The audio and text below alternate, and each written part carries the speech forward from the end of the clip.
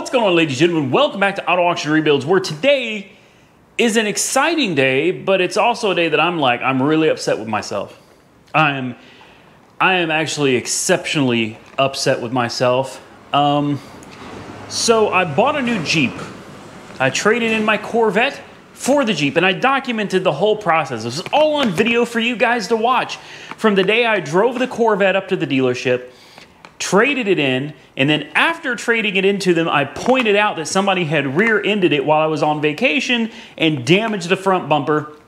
It was actually a really entertaining video. It was a lot of fun.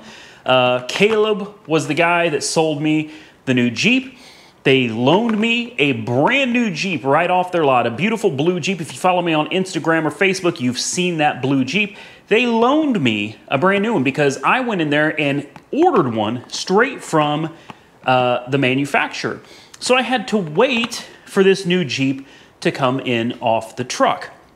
In the meantime, they loaned me a Jeep to get me through until my new Jeep arrived. And I documented the whole thing, the whole experience.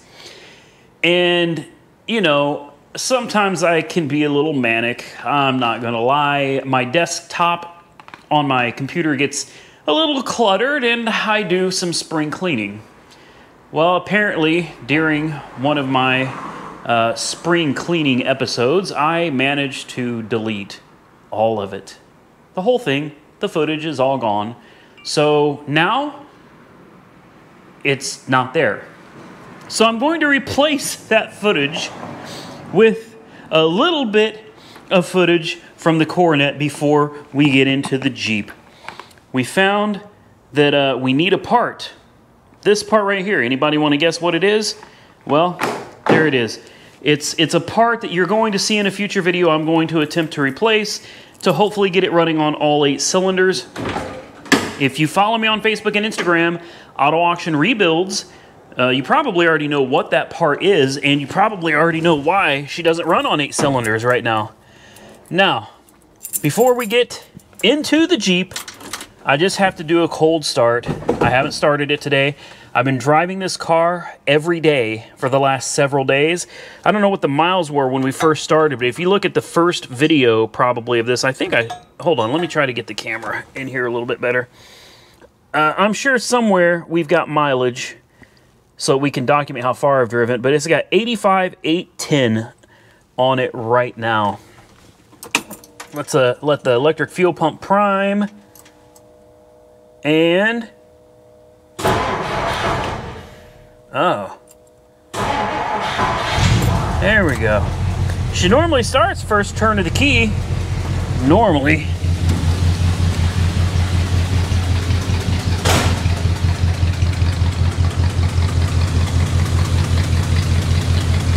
Put, put, put, put, put, put. Yeah, I was right all along. I knew there was a misfire on the passenger side, and I suspected it was cylinder number 2, and I was 100% right about it. I've been driving her around on 7 cylinders thinking she was running great. That's the great thing about these classic American cars, man. These things will run broken better and longer than anything else in the world. I mean, that's just my personal opinion. Yours may vary. But anyway, you're not here to see the Dodge Corvette today. We're here to talk about a Jeep.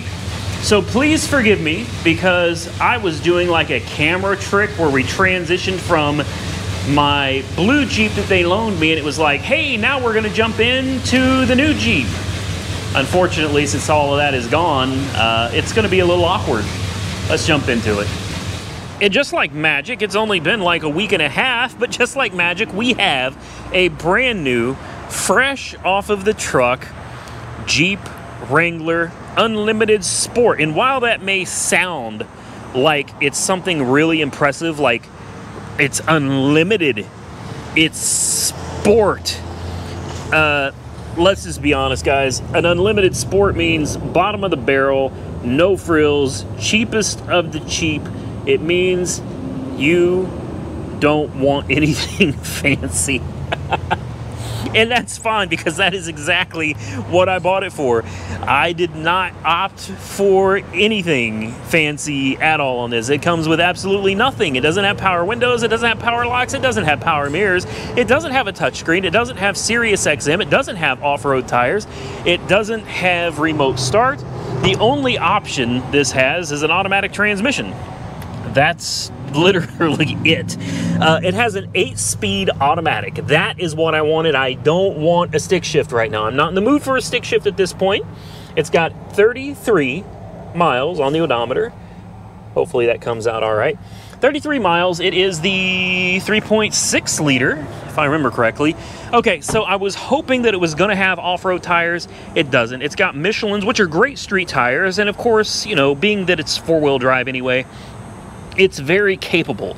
You can definitely get through some terrain with that, but, you know, realistically, we're going to need to change some things. Now, luckily, since I was anticipating this thing arriving, I have already put items in my cart on 4 Wheel Parts website, which include a new set of smoked 17s, beautiful wheels, some 35, I think they're KA0 or K02, I can't remember, like General Grabber K02 or something like that. Truthfully, I don't remember exactly what they are. I just remember that the size of them was 35s. I'm not sure that you can fit 35s on this at stock height. I think you have to lift it. And in that case, I do have a lift kit on standby. I'm not trying to jack it up 4 inches or 6 inches. Guys, I'm not rock crawling.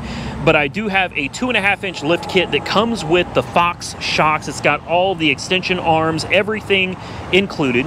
I've also got a set of running boards that I think are going to look good with this color scheme. I've also got a new front bumper that will get rid of this plastic, and it goes to a beautiful metal bumper with a winch with a light bar built in. It's all one big beautiful design, fog lights and everything included.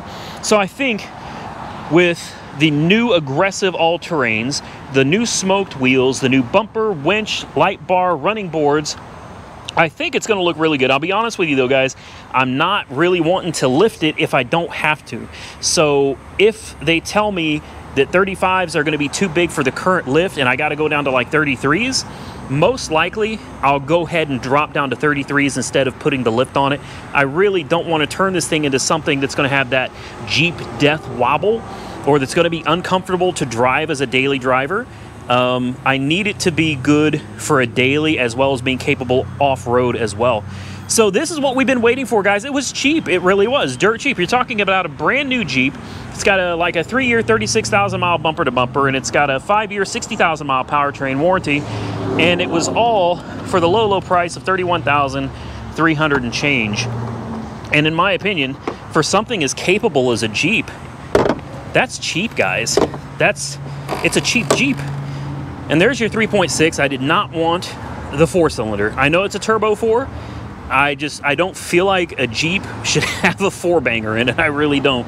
So there she is, and here's your little window sticker before I end up getting it all crinkled up. 2020 Unlimited Sport 4x4, base price $31,795. There were some discounts on it, so if I remember correctly, I got it for right at $31,300, something like that. Now this says, this is lying, so this says the total price with optional equipment, which is the 8-speed 850 RE transmission, the black 3-piece hardtop, freedom panel storage bag, rear window defroster, rear window wiper washer, Sirius XM. Okay, it does have Sirius. I didn't know that. That is awesome. So total was $37,630. So they hooked me up over here. Yeah, 100%. You guys hooked me up because I only paid 31 something for it. Yep. Okay, so I saved like $5,000 on this damn thing. Okay, I'm happy. I'm happy. And with that, guys, I got to go inside. There's some more paperwork I got to sign, and then we can come back and talk about the Jeep a little more here in just a few. What do you think of the Jeep, man? You love it? That stick shift, I didn't enjoy driving it, guys. They gave me a loaner, which I think is really awesome. That's something we're pointing out too. Yeah. A lot of people on Instagram were like, they gave you a brand new loaner? Yeah. No, they didn't. They gave me 2 of them. Yeah. They gave me 2. Yeah. 2 brand new loaner Jeeps, guys. So listen, it's not sponsored. They didn't pay me anything, and they sure as hell didn't give me any additional discounts. I got the same deal everybody else gets. This is just how they treat their customers. So you got to come over and holler at Caleb, man. Caleb over here at David Stanley Chrysler Jeep Dodge Ram. It's a mouthful, man. Come holler at them. Tell them Randy from Auto Auction Rebuild sent you, or AR Auto Sales sent you. They'll hook you up. They'll take care of you. Come get you a new Jeep. Then you can be like me. All right, I got to go sign some paperwork, guys. We'll be back in just a few minutes. And just like that, it's a brand new day. We're back home. The Jeep is home. The Hellcat is where she's been living for the past week, in the street. Literally living in the street, out in the elements, rained on. I almost feel real bad for the old girl, man. She gave up her garage space to the Coronet. That doesn't make any sense. It does to me. I can justify it. The Coronet is a rarer car. It's hard to find. It would be hard to replace it. So I put the Coronet in the garage. The Hellcat, well, not nearly as rare. You can definitely replace it, and I owe less on it than what it's worth. So if something were to happen to it, well, I mean, I just collect a payout and I go buy another Hellcat, I guess. We got the Bighorn over here, and it looks like somebody bumped into me at some point. You gotta love this, man. I mean, it's not a big deal, but right here, somebody definitely bumped into my back bumper, and they didn't bother to tell me about it. But, you know, it's a work truck, so not going to get too upset over it, but come on, man. Now, they did the same thing to my Corvette, too. It seems that I'm pretty sure it's happening right here, because my Corvette was all the way in my driveway, and somebody managed to rear end it and damage the bumper. Same thing with my truck here. Thankfully, nothing's happened to the Hellcat yet. Honestly, guys, I'm so tired of living in the city. I am ready to move down to ARHQ as soon as that house is ready. I think we're gonna start packing it up and getting the hell out of here. Sick of the city, guys. Absolutely sick of it. Anyway, here's the Jeep. She's home. I'm about to take it down for a lot of upgrades, guys. I'm waiting for a text back from the dealership to tell me to go ahead and bring it in. But next time you see it, the next video of this is going to be modded. All right, it's going to have tinted windows. It's going to have 35s. It's going to have a 2.5-inch lift. And I know everybody's like 4-inch, 6-inch. I'm not trying to do that, guys. I'm not trying to do that. So 2.5-inch lift, running boards, and, well, we'll see what happens after that. I think that's all the dealership's going to do for me, or all we've agreed to do, was the tires, wheels, lift, and obviously they'll calibrate the speedometer to work with the bigger wheels, or the bigger tires. The wheels are still going to be 17s on 35s. I prefer more meat on your tires. We could have gone with 20s. Obviously, had a much bigger rim, much bigger wheel. Probably would have looked really cool, but I am really more about more meat on the tire. So I opted to go with 17s with 35s. Running boards, tinted windows, 2.5-inch lift, and that way I retain my factory warranty. I don't want to lose my warranty. Next, we'll take it to probably 4-wheel parts. And 4-wheel parts, I don't know. I've considered changing the grill to that Angry Eyes grill. You know what I mean? I've considered it, but honestly, this color is so awesome, man. I am so in love with this color. I don't really want to change the grill, so I think we'll probably leave the grill alone. But I definitely want to go with an upgraded metal bumper with the light bar with a winch in it. That will be done from most likely 4-wheel parts. May even go so far as to get the back bumper done as well, so that it kind of matches it. I haven't really decided, guys. So in an upcoming video, I'm wondering how long it's going to take them to do this. May put a tow hitch on it. I don't plan on towing anything with it, though. So, yeah, I don't know. Anyway, probably, most likely, the next video you see of the Jeep, she is going to be looking a whole lot different than this. So I hope you guys stay tuned and join me when we come back, probably a week to 2 weeks from when this video comes out. You know, you got to give them time to get all the parts and get everything done. Hopefully you're going to like the mods. At the end of the day, it doesn't matter if you like it or not. As long as I like it, that's all that matters. But I love sharing things with you guys, and you guys enjoying what I'm doing. You know what I mean? That's the whole point of this. If you guys don't enjoy the video content, then it's not nearly as fun for me to do this kind of stuff. she's a good Jeep, guys, and I think, oh, is that a big scratch? I hope that comes out. I think, truthfully, $30,000 or $31,000 out the door. I know there's a lot of people that have already complained on Instagram about it doesn't have power locks, it doesn't have power mirrors. How could a 2020 anything for $30,000 not have these options? It's a Jeep, guys. I think a lot of people are looking at this as a daily driven car, and you have to have all of these options. Guys, I've been daily driving the Corvette in the garage here.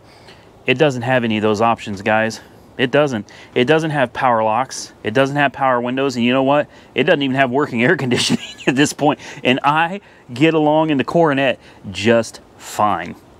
So I didn't buy this with the intent of it being my daily driver.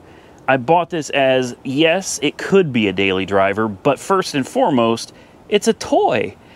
I was looking at those side-by-sides, quads and stuff to take out and have a good time in. And when you're talking 12, 15,000 and up for one of these side-by-side type things, it didn't make any sense to me.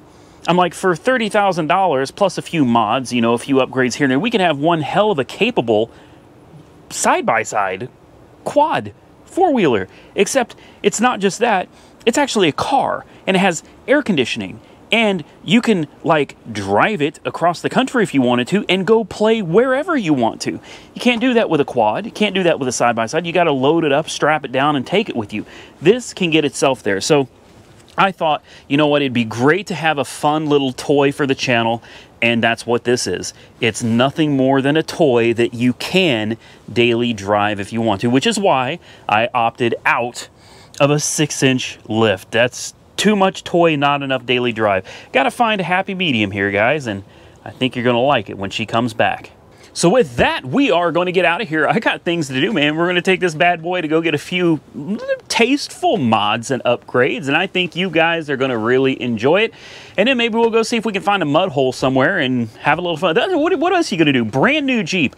Brand spanking new off of the truck. Now we're going to go take it and have it ripped apart.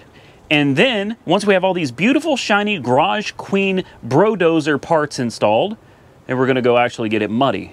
It sounds like a plan to me. We got to get 500 miles knocked off of this first, though. That's something I almost forgot about. You do have a break-in period of 500 miles. We want to do that before we go, you know, having too much fun. We're not going to do anything super crazy, guys. I'm not going to go climb mountains. We're not going to drive it through a pond or a lake. I just wanted something to have a little fun and be able to share that experience with you guys. If you enjoyed the content, do me a favor, hit that thumbs up button. I would truly appreciate it. If you're not subscribed to the channel, please consider hitting that subscribe button. I would appreciate that as well. You can follow me on Facebook and Instagram, where you're going to see pictures of things like this and the mods done to it long before you're ever going to see it on YouTube. You can find that Auto Auction Rebuilds link in the description as always. Now with that, I'm going to get out of here. Stay safe out there, everybody. I will catch you all very soon in the next one.